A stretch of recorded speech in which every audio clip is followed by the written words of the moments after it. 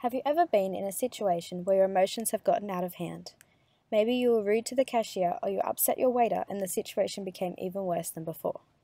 I'm sure you've wished you had been able to regulate your emotions more effectively in these types of situations.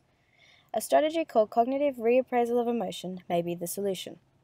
This presentation will give you an overview of what cognitive reappraisal of emotion is and how it can be used to improve emotion regulation. Cognitive reappraisal of emotion is a type of emotion regulation strategy. It involves changing your thoughts to change how you feel about a situation. An individual learns to reinterpret or reappraise a situation in a different way with the aim of achieving a better emotional response. Emotion regulation theory. Cognitive reappraisal is part of the process model of emotion regulation theory, which describes how different emotion regulation strategies work. Specifically, it details when the strategies act in the emotional reaction development process. Cognitive reappraisal is an antecedent-focused emotion regulation strategy, which means it is implemented before the emotion has started developing. This contrasts with expressive suppression, a strategy that many people naturally turn to that attempts to suppress the emotion. This strategy is a response-focused strategy because it is concerned with regulating the emotional response after the emotion has developed.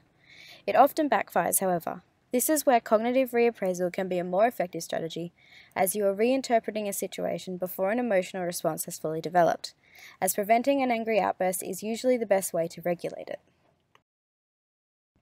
How is this strategy useful for you?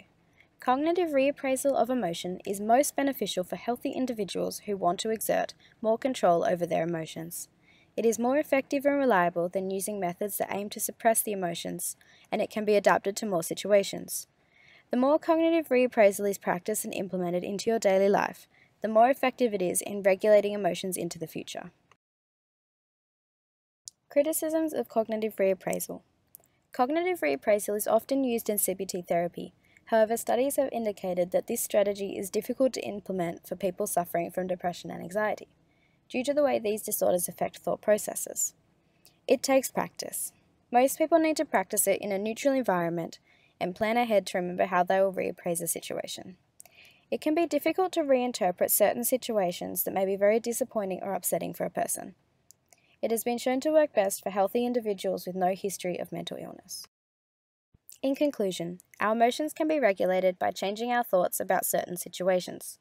If we reinterpret events in a more positive way, we can experience more positive and desirable emotions about the events.